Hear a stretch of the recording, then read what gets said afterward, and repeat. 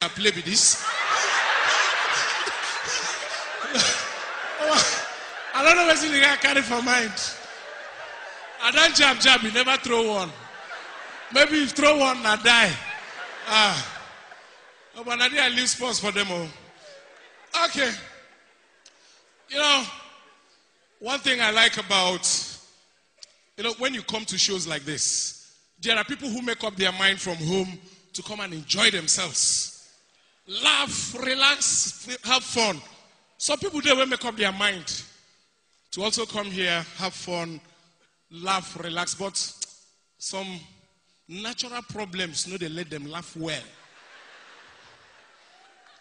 Just imagine, say, the food where you chop, sour.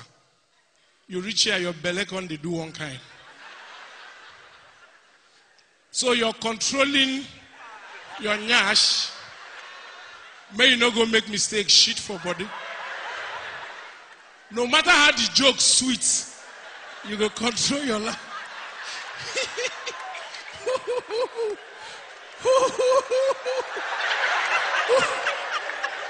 But you laugh too much, anything can happen. Then it gets another set where you are already aware of your mouth odor before you got here. So you're behaving yourself in order not to inconvenience other people who pay. So when they're laughing, you're gonna do. And what's somebody warn you? Yeah, see, the thing about mouth odor is some people know they have it and they do something about it. But some people no, say they get them and they carry on. Those ones, anytime they want to discuss with you, for what? I stopped going to early morning service because of one woman mouth odor. Early morning service like 6 o'clock mass, today and Sunday. People go without brushing. Some go without having their bath. I just got into church, sat down. Man of God came in. Service started. Brothers and sisters in the Lord, open your hymn books to hymn number 36. Now the woman turned, which hymn?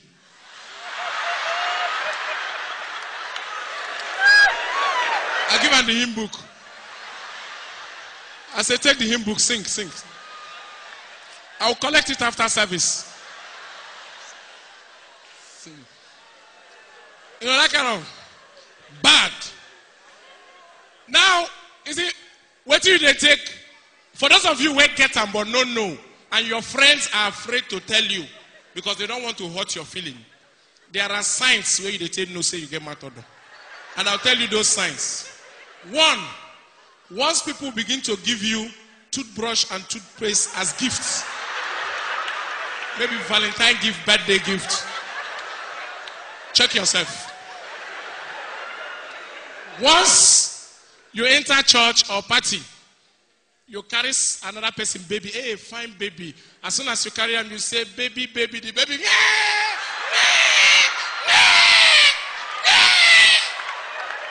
check yourself. The pikin not that comfortable with your mouth odor. And finally, once you reach the stage where every argument, now you they win. Once they raise one thing now, somebody say, no, my friend, it's not like that. Let me tell you. Immediately you say, let me tell you. He said, the verse is okay.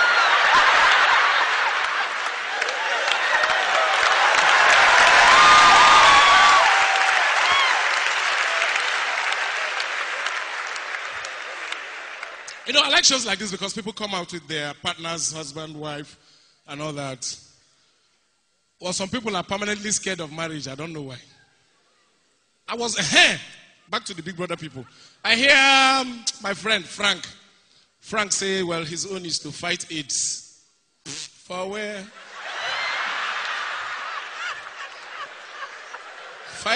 Fight waiting. Something will be past you. You know how many people who don't fight AIDS? the amazing thing about AIDS,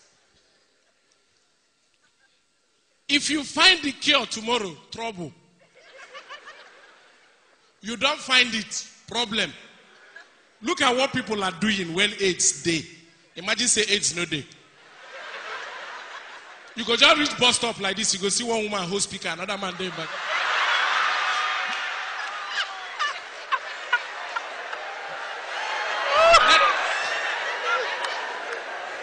with AIDS, people are trying. Then imagine without AIDS.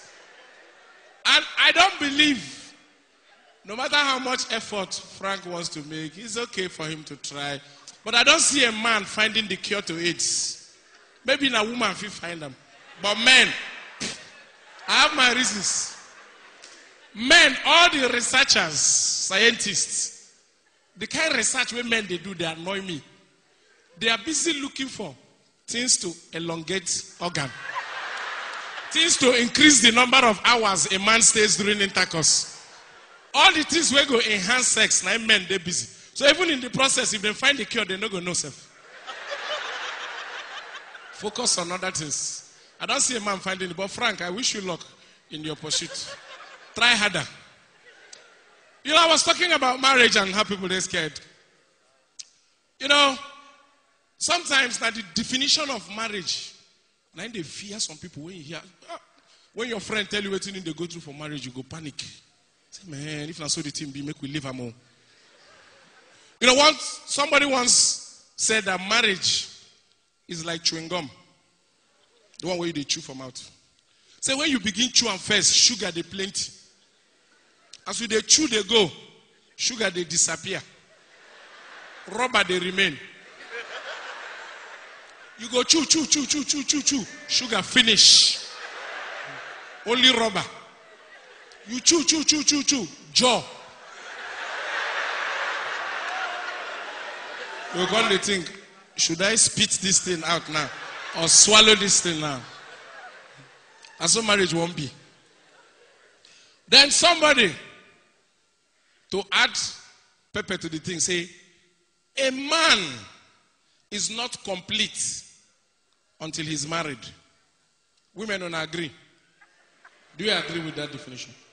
That a man is not complete until he's married. Not true? Not true? Una de fear? Una know what I want to talk less. Anyway, they say a man is not complete until he's married. Then when he's married, he's completely finished. Because from that time, the woman go take over your mumu control. They operate.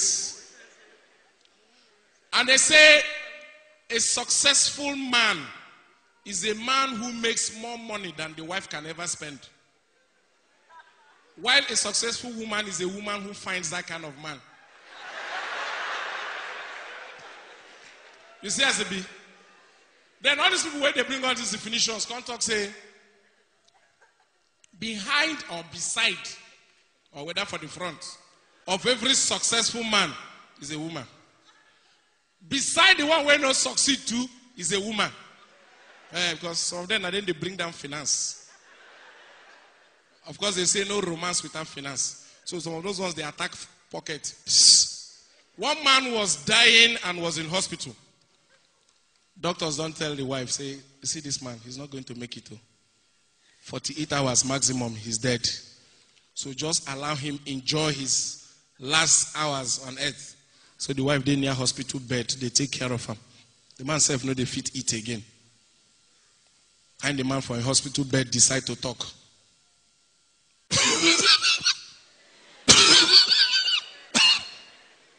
The wife say, easy.